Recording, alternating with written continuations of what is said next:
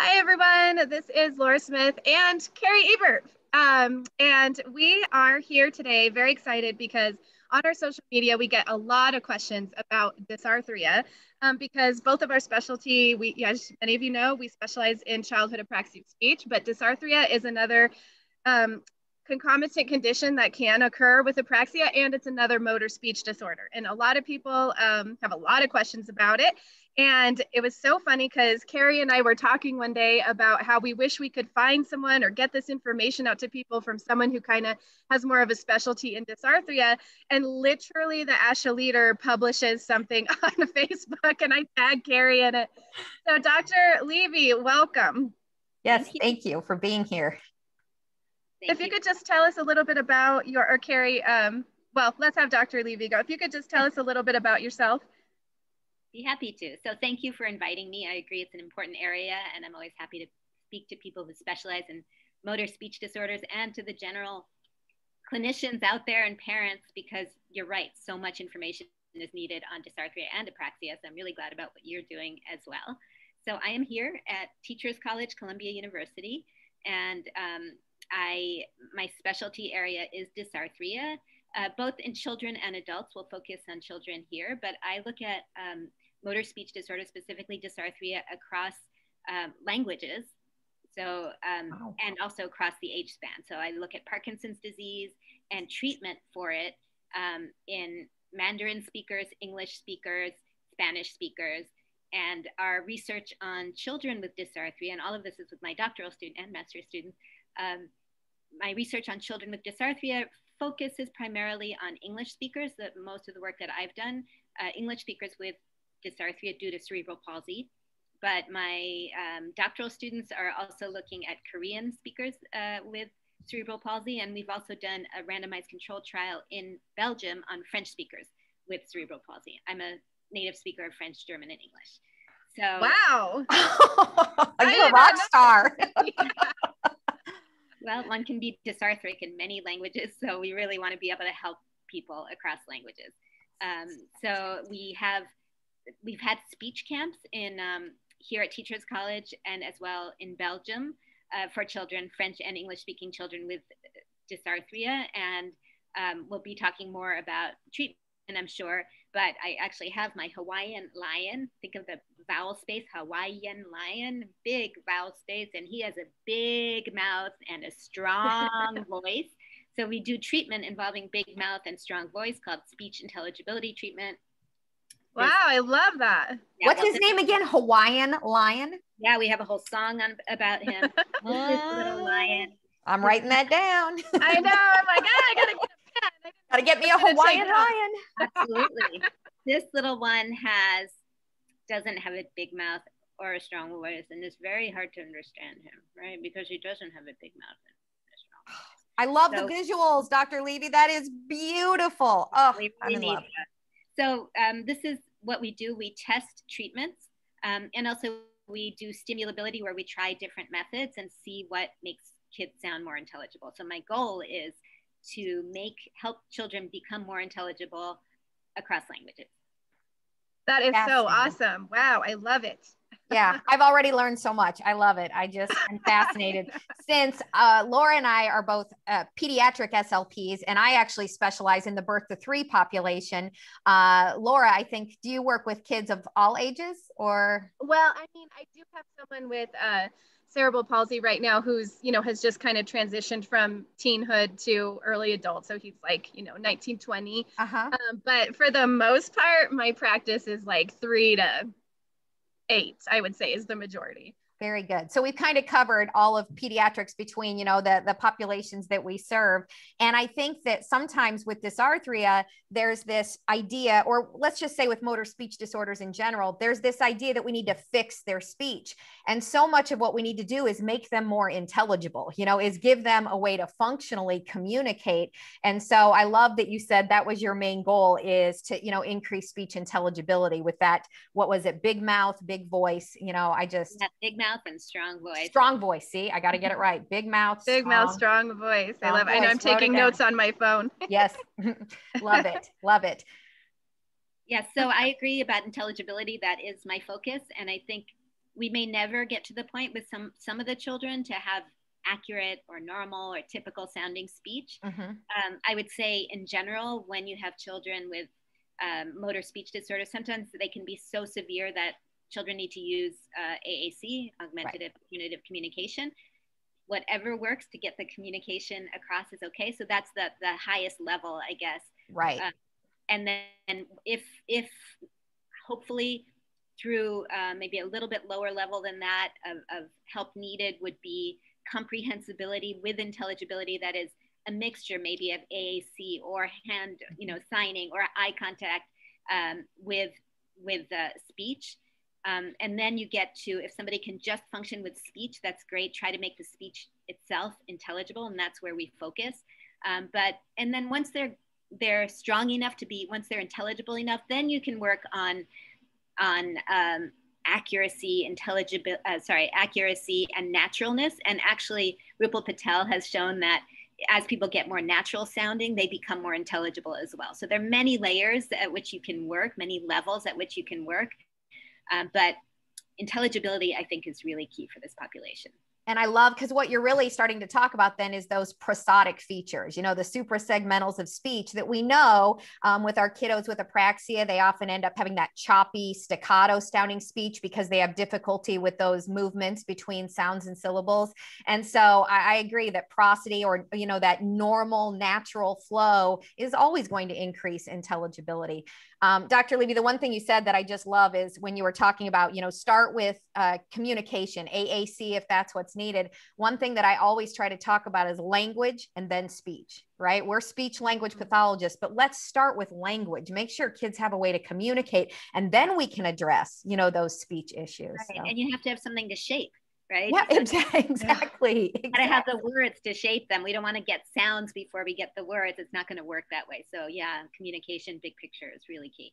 It really is. Is. I'd like to drive that message home too, just for a lot of parents that I get come into my office and they are adverse to having AAC, or they don't, once they find me seemingly apraxia expert, then they just want to put the device to the side. And I'm like, okay, listen, what they're doing on the device in this easier format that they're able to formulate and produce language and communication is what you can expect me to get if and when we can break through their speech motor planning system. So I have to have a base. I have to know that there's a language base there. Or otherwise, like you said, working on the sounds is just working on sounds without any background knowledge or information. So yeah, and absolutely. Communication breeds communication. The more they can communicate, the more they're willing and the more successful they'll be. Absolutely. And you guys, how much could we talk about the importance of success? Because so many of our children with motor speech disorders, they anticipate failure. Why? Because everything they've tried to do with their voice has resulted in failure. So these kids end up not being communication risk takers. They don't try to open their mouth and turn their motor on. So we have to find a way to make communication successful, a positive experience, so that we can turn them into communication risk takers. And so that's why that language piece is so absolutely essential. Yeah, and I think research is also beginning to go in that direction as well. So I was very excited about intelligibility and research going in that direction. But over time, I realized, communicative participation is so important. Getting kids to communicate and want to communicate and initiate communication more. And a lot of the research at the recent Motor Speech Conference was really about that. And our studies have also shown increased communication when people are able to be more intelligible. That's got to be a key goal as well, because we want kids to just communicate more. Absolutely. So I know that you said that your specialty is more treatment, and that's what I read in the ASHA Leader was just, if you guys haven't checked it out, it was, I think, just earlier this year. It was published, and then they reran it again here in February. But Dr. Levy does have an article, and it did talk a lot about therapy activities, functional activities, fun activities to do in therapy. So I know that's your specialty, but we do get a lot of questions on assessment. And so just, maybe briefly, what is out there and where can people go? If you could speak to that. There are the more formal assessments out there. I think I have them written down, like the Frenchet, the Kaufman, Nuffield, Dysarthria examination, battery, dynamic evaluation of motor speech skills. So a lot of the apraxia and dysarthria evaluations actually overlap because we're trying to differentially diagnose apraxia, dysarthria, and phonological speech sound delay disorder. But the truth is that the real gold standard way of measuring, of assessing motor speech disorders, and specifically dysarthria, is perceptual measurement. So perceptual assessment, our eyes and ears are really key. So, we could, if our particular state or area requires certain standardized tests, use them as needed. But the fact is that we are going to rely on our senses to determine whether a child has apraxia, dysarthria, and or phonological disorder, or a mixture of all of those. So I think you would agree that. Yeah. Oh, absolutely. Oh, absolutely. Right. I have a quick question. Do you think it's important in assessment to look at familiar listeners versus non-familiar listeners? Does that hold a big, or does it not really matter in the grand scheme of things? I think it's important. It gives information about true intelligibility, for example. Parents, for example, know what their kids are going to say before they actually say it. And teachers also begin to understand kids. And we know, even when we watch a movie, for example, from the beginning to the end of the movie, at first we hear somebody with such an accent or some speech that's unusual to us, and we can't understand a thing. And by the end, we're practically speaking like the person, and we understand everything, because there's an adjustment period where we adjust to their vowel space and to their speech. So I think it is important to know how somebody actually hears a child and perceives a child when they first speak to them, because when we first meet somebody, that's a very important moment, and we need to be understood. So that's, I think, important. But at the same time, they're with people they know a lot. So how is their communication in their daily life? Great. So I think both pieces of information are important. When you're diagnosing or looking at assessment for dysarthria, what place does the maximum phonation times have, or like those SZ ratios, things we normally use with adults? Do you feel like they could transfer to children? I do have children usually say ah for as loud and as long as they can. And a lot of people do that kind of thing because it gives information about voice quality. So if you hear a lot of harshness, for example, or if they can't sustain their maximum phonation for very long, do they have poor breath support? Is their voice breathy? Are the vocal folds not coming together so well? So I think it does give good information. I don't go crazy with it. I don't do too much of it. If they sound pretty monotone, I want to know, can they go, ah? And they have no problem doing this. 3-year-olds don't mind imitating that. So. Unless they have apraxia too. And, I don't know if we have any numbers. Laura, are you curious? We know they can co-occur, apraxia and dysarthria. Dr. Levy, do we have any numbers to know how often that might happen? I don't think we have any numbers. If there are any, I'm not familiar with them, because it's even hard to get a number for dysarthria. Right. It's also such a range. There's some people who just are a little bit breathy or a little bit strained vocal quality. And there are some who are perfectly intelligible but have characteristics of dysarthria. And then there's some who can't speak, who use AAC. Yeah, sure. So it's the numbers are difficult, but there's definitely co-occurrence. And the number one motor disorder in children is cerebral palsy. And so a big caseload is often, a big chunk of our caseload is often children with cerebral palsy, and they can have dysarthria or apraxia or both. Do all children with CP have dysarthria? Great question. No. No, they don't. Okay. No, some children with CP don't have dysarthria. There are some who are so dysarthric that they need AAC, and then there's some in between. But actually, Dr. Hustad and Dr. Allison have found that even for those who are not necessarily considered having dysarthria, they're often not quite typical, at least some of them. So, there's really, I think, a whole spectrum. What about Down syndrome? I always think of children with Down syndrome as having dysarthria. Is that across the board, or are there children with Down syndrome who don't have dysarthria? Down syndrome is the most complicated disorder. I love working with kids with Down syndrome in general, but they have a lot going against them. And I think it's really hard to categorize what they have exactly. So people will often say they have a motor component. You know, some are hesitant to say that they have apraxia, but there's definitely motor planning. And some are hesitant to say they have dysarthria, but there's often, you know, a strained vocal quality.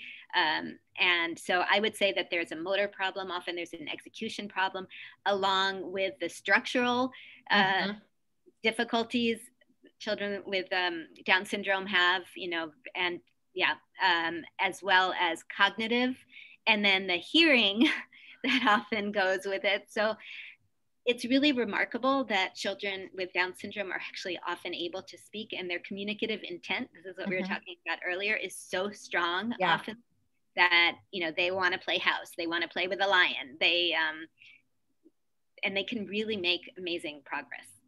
Yeah, I feel like that's the research just isn't there yet. It's like the same with autism. Like I can read one research article from a reputable source that says autism and apraxia co-occur, and I can have other people who are experts in apraxia who say, oh no, you know, that's like its own separate thing, apraxia and autism. But Cari has a son with both. So we know that certainly it does occur, but I just feel like the research isn't as, we don't have the breadth of the research yet there for these other disorders with the motor speech disorders. It's very difficult research, and we need when I was in grad school, you know, my motor speech disorders class, which I think every speech language pathology student probably still takes, it was all about adults. I mean, we didn't really even cover any motor speech disorders in children per se. I think they touched on dysarthria in children, but I don't remember ever learning anything about apraxia in children. And so for me, it has been quite, I graduated in 1995 with my master's. So, I mean, it has been quite a journey to become a specialist in apraxia, you know, because of all the continuing education we've had to take, and, you know, just really delving into it and trying to really figure out what the core deficits are, and then find ways to treat those. Yeah, I agree. And if we think about the famous motor speech disorders books, they're mostly about adults. And, in our course, I teach it neuropathology of speech. We do go over children and adults, and we also talk about different languages. That's another fascinating, often missing. So we try to cover that here too. That leads us into my next question, actually, which was, Cari just touched on it, like the journey to learning about or becoming an expert in apraxia is, you know, quite the journey, because it's all postgraduate education. And so, you know, this is my question, and both of our question on dysarthria. What training or courses would you recommend? What's out there for SLPs looking to get more knowledge in this, if any? Right. So, are you thinking dysarthria in general or treatment? I mean, either. Yeah, dysarthria assessment and treatment in pediatric dysarthria. Yeah, that's what we're looking for. The answer is quite similar. There's not that much out there, but at ASHA there are trainings, and there's a motor speech program often, and I'm always have been part of that lately, where there are a lot of presentations on it. So I would definitely look for that. There's for children and for adults. But as you said, I mean, there's still very limited, specifically clinical training for SLPs. So the ones that come to mind, and it's all really about the treatment, because I think Edith Strand, for example, does a lot of trainings and just has a lot of great research that's very clinically applicable out there. So I trust everything she does. Yeah, I love her. Yeah, she's the best. That, you know, I think that the main thing is the differential diagnosis, and she and McAuliffe and I'm trying to think, actually in the same issue of ASHA Leader, I'm looking, there was Clark and Bass who had apraxia versus phonological disorders, and Edith Strand again, you know, has a lot of research that for the differential diagnosis. So I think that's the main part that we need for the assessment piece. For the treatment, again, there's less out there. So maybe it makes sense for me to tell you a little bit about the treatments that are out there, and then we can talk about where to find more. Before you do that, Dr. Levy, could you just give us a few of what those perceptual features are in children with dysarthria? If you could just give us, that doesn't have to be a complete list, but just some of the things that we should be listening for. Sure. So I think I have a definition here that dysarthria is really a group of motor speech disorders. So it's not one particular thing at all. And it occurs at one or more, usually more, of the subsystems of speech. And the characteristics really depend on the type of dysarthria, although type of dysarthria in children is less relevant, in my opinion, than in adults, especially since we don't really have many treatment implications. Slow speech, variable vocal intensity, or it can be, vocal intensity can be very, very quiet. And that's an important thing I want to talk about a little bit more. Or it can be very variable. It can, slow speech, variable vocal intensity, monotone, imprecise articulation is a key one. But it really depends on the child and the particular lesions at what's the neural subsystems that are affected in the particular child. So for example, I think, Murray et al.'s study has found that the main ways to differentially diagnose apraxia, childhood apraxia of speech and dysarthria is the oral motor assessment, motor speech eval, and specifically multisyllabic words. So multisyllabic word production is usually not that affected in dysarthria. I mean, sure, as something gets a sentence in dysarthria, as the sentence gets longer, of course, you run out of breath stream, but it's not this complete breakdown that often happens in childhood apraxia of speech. So actually, maybe this is a good time for me to play sound clips so that we can hear those. And I'm also going to plug my computer in. Hold on 1 second. There we go. That is very good. Okay, so let me share my screen.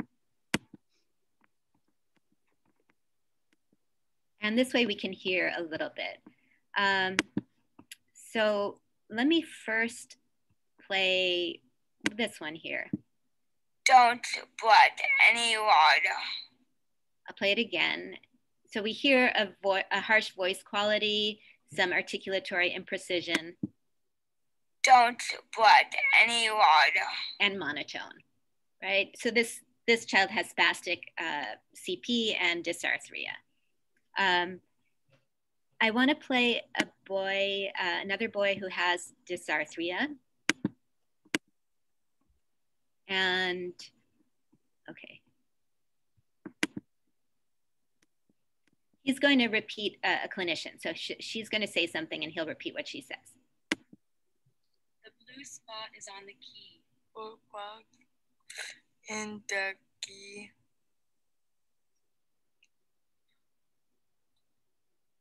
Bye, Bobby, a puppy. Bye, Bobby, a power. Okay. And I hear, we're all straining to hear a little bit. So a key feature of dysarthria often is that quiet voice. And I have worked with Professor Lori Ramig, who does Lee Silverman voice treatment, which focuses on louder speech. And so that is also one treatment that's used for children with dysarthria. It focuses on healthy vocal loudness. So you can hear here that no matter how clear your articulation is, if you don't speak loud enough, if you speak like this one, nobody's going to understand you. So healthy vocal loudness is really important, and that's often missing in dysarthria. Not always, but often it is. It's often, there are many children who are quiet. Okay, here's another clip of the same boy. Get some more cheese. Get some more cheese. Break the chocolate bar. Break the chocolate bar.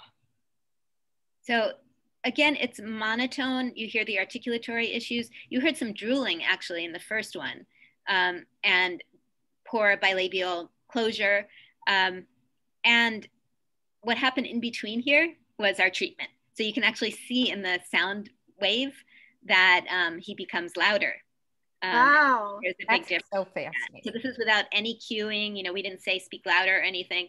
We just tested him pre-treatment, tested him post-treatment, and he sounds clearer. He sounds more intelligible. And so we reached our goal with him, but he'll still sound dysarthric. So getting back to our point earlier, I hope that he sounds more and more typical. My guess is that he'll always have dysarthria, but hopefully he'll be more intelligible, increasingly intelligible as he gets older and continues to get treatment. And then, so you heard some of those speech characteristics: monotone, articulatory difficulties, low vocal volume. Here is a girl who has CP and cerebral palsy, dysarthria, and apraxia. So we can listen to this. Remy, can you say oh? Oh. Okay, so you hear that strain. Oh, hear that strain. She gets very loud, so I actually turned down the volume, and it's a little clipped sounding, but it'll get the point across. A, E. She's doing well with the vowels, right? I. Excellent. How about me? My. Hi. Up. On. Mom. Hit. Cup. Ball. Good job. Compute. Okay, so once we got to a 2-syllable, she can falls apart. Yeah. Good job. Base. Baseball. Hit ball. Good job. Baseball player. Boy. Boy, Cari, that's what we see all the time. Wow. you can tell right away, Yeah. right? Oh, yeah. So she has dysarthria, but primary, I would say work on the childhood apraxia of speech first. Right. Because before we, she doesn't need amplification, but before we try to work on, that big mouth, let's say, we got to get the big mouth saying more accurate speech sounds. Absolutely. Fascinating. Hey, I was just thinking, can dysarthria, it can't ever just be a standalone diagnosis, right? I mean, is there always going to be a primary diagnosis and then, like CP or Down syndrome, and then, or can dysarthric speech occur without another diagnosis? That's a very interesting question. I would say that it does happen a lot that I get calls, I get emails saying this person doesn't have a diagnosis of anything, but they have dysarthria. It's clear they have dysarthria. Mm-hmm. In my opinion, they don't have that. They should have a diagnosis. And typically these are, for example, children who are kind of clumsy, low tone, something a little bit off, and they clearly have dysarthria. So I think they should have a diagnosis. I think something is not typical, something is atypical in their motor system. Could it be developmental coordination disorder, thinking Laura? that. Yeah, that's exactly what I was thinking. I feel like we're missing a whole subset of kids who walk late, they're clumsy, they do terrible in sports, they never learn to ride a bike like my son. They missing all of these things, but because they can walk and run and jump for the most part, they can climb playground equipment, they never qualify for physical therapy. But I don't know, I feel like this developmental coordination disorder is something that is prevalent, but going undiagnosed. And perhaps some of these kids end up having a comorbid dysarthria with that developmental coordination disorder. Right. And if it's dysarthria, it may not be coordination alone. Okay. More of an execution problem. So the muscles aren't strong enough or something like that. So I don't know. Like if you have hypotonia. What is that then? Hypotonia? What would the diagnosis be? I don't know. But I think the other thing that happens is that neurologists are hesitant to give, I think a lot of children have cerebral palsy who, I don't know, I am not a neurologist. Like a mild CP. They sure look like the many, many children with CP that I've worked with, but for some reason, the neurologist is not giving them that diagnosis. Okay. And, let me tell you a story on that real quick. So I know great story. I know you're not as familiar. We just kind of met with me. But my daughter has a genetic mutation that caused apraxia. That's the first thing I discovered. But then we've just gone on. I never was able to get into a developmental pediatrician. So it was this like wild goose chase of trying to figure out what else is wrong with her. And she did too. It's like she walked late. It was like 17 months. And people are like, yeah, that's late. But it's still within norms. That's late, yeah. And I'm like, but like even when she walked, it's not coordinated. She's floppy. Like tummy time was a disaster. Like it just really so many signs. And I've always worked in severe needs programs before I worked in this, and I just always suspected cerebral palsy in her, right? anyway, can't get that diagnosis because they can't find a lesion on the MRI. But they never can, or they often can't, I should say. Oh, it makes me crazy. That was their reasoning. That was legit their reasoning. So that was what the neurologist wanted. Since it wasn't there, no CP. Well, okay, so I go along in my journey. We acquire ADHD, SPD. Then we acquire dyspraxia from an OT, aka developmental coordination disorder. Hypotonia was in there, noted by OTs. I stalked Dr. Steckel down in her hotel room once when she was out here giving a talk on Apraxia, begging her to just tell me if Ashlyn had dysarthria, and like graciously she let me into her hotel room and did. Like Ashlyn does, but it's so mild, right? Yeah. It's very mild. Yeah. And so anyways, I was glad to have that. I'm like, okay, but if she has dysarthria, like this still brings me back to cerebral palsy. So my client that I was just talking about with cerebral palsy, his mom was like, have you been to it's either physiatrist or physiatrist? Physiatrist. Yes. Okay. So I was like, I've never even heard of this doctor. So she was like, oh, it's his doctor. I'll refer you. She's great, blah, blah, blah. Anyways, Ashlyn goes in for this evaluation, and like I saw it with my own eyes, this Clonus test that they gave on her ankle, and her ankle just started beating, like however they manipulated it, until they made it stop. And she was like, even her resident was like, what am I looking at? And she was like, she's a pro, like she does this all the time. She's like, yep, that's blah, like she did. And she identified, like when Ashlyn was walking, something called a pie pan hand. And like, this woman knew her stuff. You are never going to convince me my daughter doesn't have cerebral palsy. Last leg of my journey, we go in for a genetic. That lady sent me to genetics and was like, I think you should check this out. I find out she has that genetic mutation, and the geneticist was like, well, and I was like, well, she has this because part of her genetic mutation does not include cerebral palsy. It does include gross developmental coordination. And I was like, well, yeah, and then plus the cerebral palsy, and she diagnosed her with dystonic cerebral palsy. And the geneticist was like, that's a trash can diagnosis. So imagine if you're a parent, I'm a professional, you're not going to convince me she doesn't have it. I always knew she had it. I worked in the field, but now I've had a neurologist tell me she didn't have it, and a geneticist. Like these poor parents and speech professionals even that are just trying to do the best for their patients. Yeah. So Ashlyn does not have a diagnosis of CP? No, she does. Dystonic cerebral palsy. It's just that the geneticist said that's a trash can diagnosis. I'm like, well, whatever. It's still in her file, right? It means that they think that people diagnose cerebral palsy flippantly and that there are other things going on. So it's just a trash can overarching thing to describe other disorders, which it's not true. She has it. She has a mixed tone representation of dystonic cerebral palsy, 100%. Wow. Yeah. It's hard what parents go through, It really is. Yeah. Okay, Dr. Levy, we're going to let you do treatment strategies now, okay, or activities, because this is what everybody wants, and we could talk to you for hours, but we know your time is precious. So go ahead and give us what you got. All right. So the bad news is we don't have randomized controlled trials. Actually, we do have a small randomized controlled trial, but there are very few studies out there.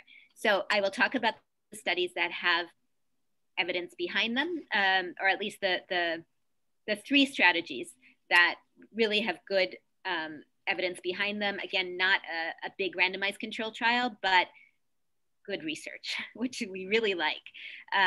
So one of probably the best known research, treatment research, is by Lindsay Pennington, who's in England. And she uses a subsystems approach and so for all of these, I just suggest, unfortunately, there aren't many trainings, but read articles by Lindsay Pennington. Okay.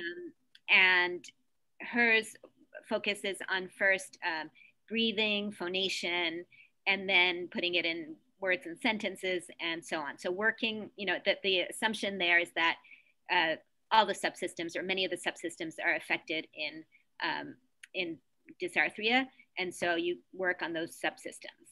And there's evidence that works. And she's even done online treatment. So that's good these days, especially. So that's important. No large randomized control trial, but nobody has, and her evidence is strong within the small groups that she's able to test. The other one, we were talking about Professor Ramig, whom I've collaborated with. So there's work in Lee Silverman voice treatment. So Fox and Bolek do the most work on children with dysarthria and using Lee Silverman voice treatment to improve speech.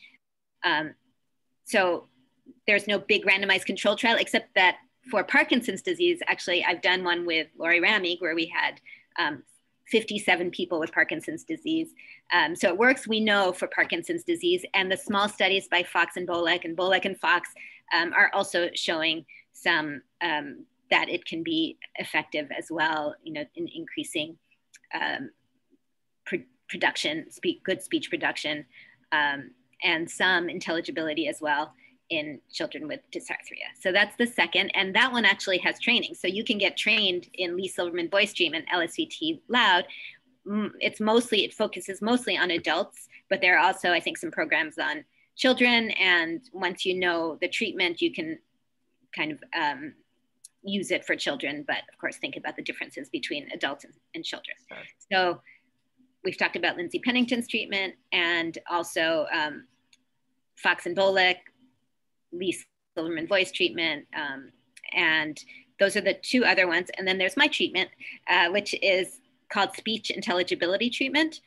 And for that, I would suggest the information can be found in, there are 2 articles that are going to come out, I think, in July this summer in Journal of Speech Language Hearing Research. And there's some in the past as well, but 2021 Journal of Speech Language Hearing Research, there are going to be 2. And there's one on English and there's one on French. And the English one, I'm first author on that. So it'll be Levy et al. In 2021. That one has the protocol of speech intelligibility treatment in it. So clinicians can go there, and there's also a link to a video about our speech treatment, and it has also good results. So we're reporting on 6 years of the treatment. Wow. That's how long it takes to get enough participants. And it shows that their intelligibility increased as measured by listener ratings. We also look at production and so on. And also in that same issue is the French randomized control trial. It's very small, but as far as I know, it's the first randomized control trial to do a comparator treatment. So one speech, one non-speech treatment. So we went to Belgium and had worked with my colleague, a group connected to my colleague, Andrew Gordon here at Teachers College in Belgium though. And we treated children with CP over 2 years in French-speaking children. And we randomized them either to a speech group or to a physical therapy group is what we called it. It's called Habitile, and it has to do with movement. Okay. So they worked a lot on movement. And listeners heard both kids pre and post treatment, both groups of kids pre and post treatment, and the kids who got speech intelligibility treatment improved, whereas the children and that's intelligibility that was measured, I believe, by the gold standard intelligibility measure, which is % words correct, that is transcription accuracy, whereas the children who got the physical therapy treatment did not get better. So that is, a very small study, but good, real evidence-based research. So there are 2 studies in that issue, the July issue of Journal of Speech Language Hearing Research. And so to learn about how to use that treatment, I hope that I'm able to do trainings. I do trainings for my students. I have to maybe think about how to do training for the public, but the protocol at least is there, and there's a link to video. So hopefully that will be there, but it's all about using your big mouth and your strong voice to help have people understand you better. There is a link that I think if you Google CP Speech Camp, Levy CP Speech Camp or Teachers College, you'll find a video about the camp, and you'll see kind of how it works.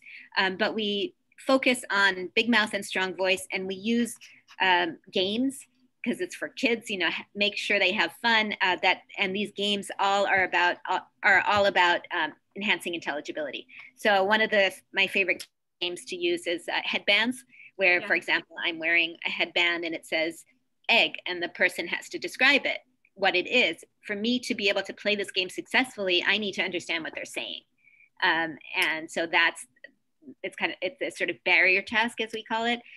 Those kinds of games are really focused on intelligibility. You have to be able to understand in order to succeed. And we also have, we do minimal pairs or contrastive words where they have to somehow we embed words like ship and sheep to try to expand that vowel space, because in children with dysarthria, work by Hustad and Allison and a lot of other people, Ray Kent has also done a lot of research on dysarthria and acoustic characteristics. We know that vowel space is contracted. It's not big.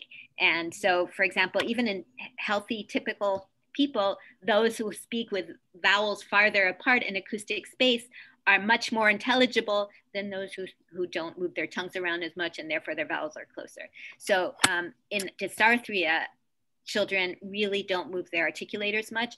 And so that was the reasoning behind big mouth, that we try to make their mouths bigger, meaning their vowel space bigger, vowels further apart from each other, their I further from their E, and their vowel space bigger so that they're easier to understand. So activities that really focus on vowel distinctiveness, contrastive words like ship and sheep, those are really good activities to use. And of course, for everything, no matter what treatment you use, and all three of these treatments that I've mentioned use this, you have to use motor learning principles, because doing things once and having a nice relaxing time and fun, right, not going to happen. You got to do it over and over and over and over.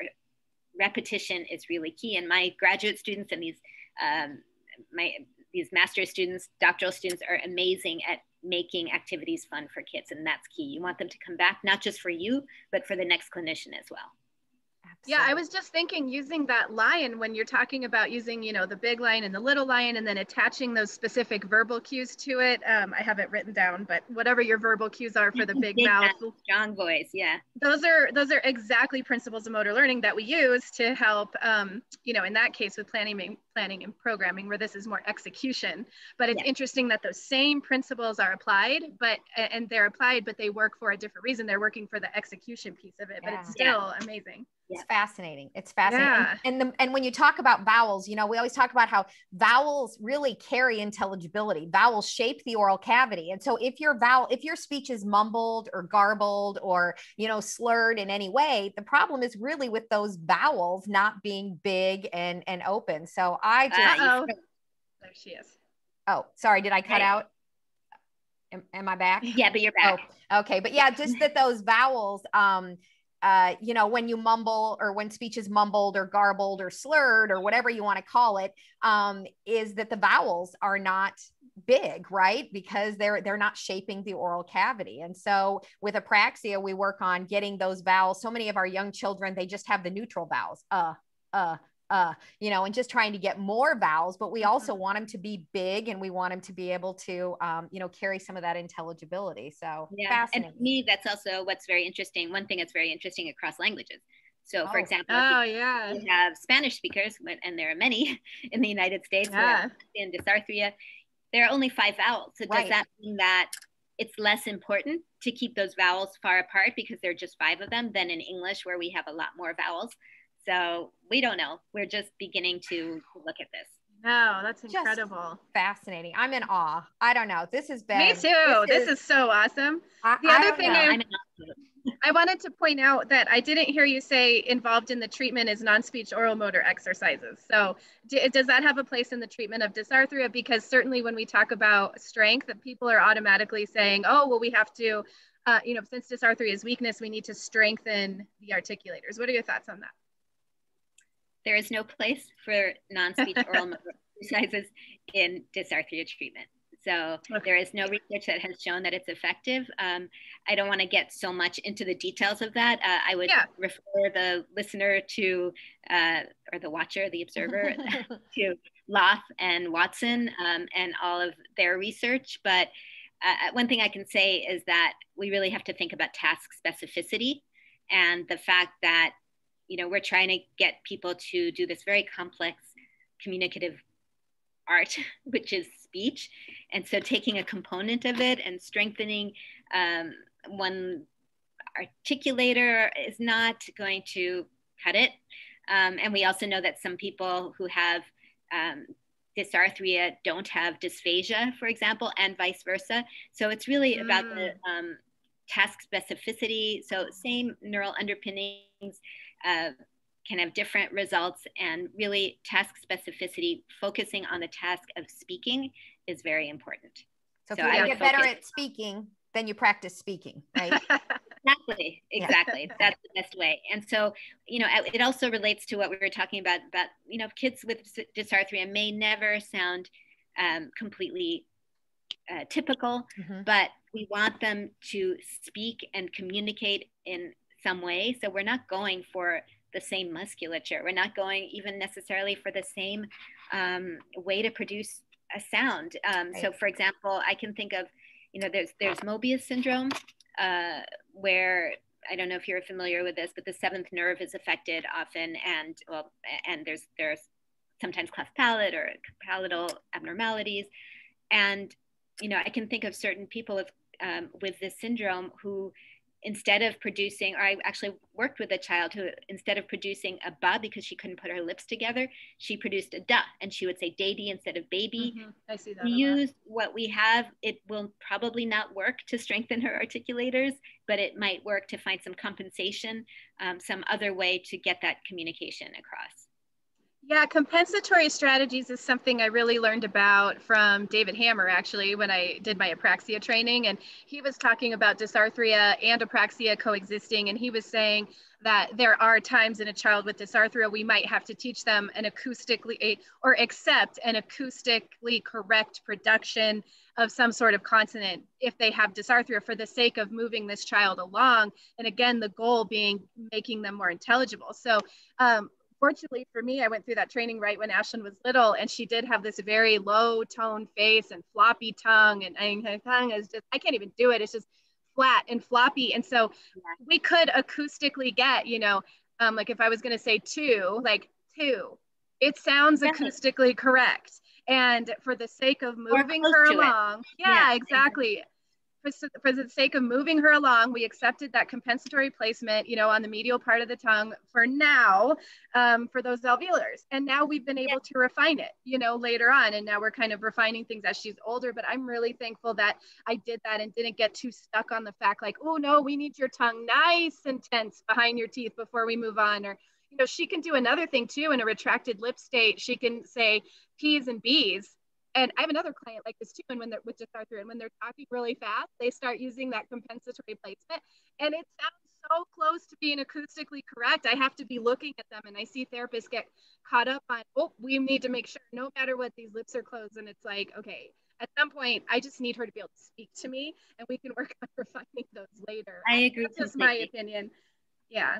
I agree. And I think that the overall goal at first is to really get people as intelligible as they can get. Then you can work on the details a little bit more later. But first we said communication, right, then really intelligibility. And related to that, I wanted to add that I think when you're talking about all the different things that you could be working on, we don't want to work on too many things at the same time.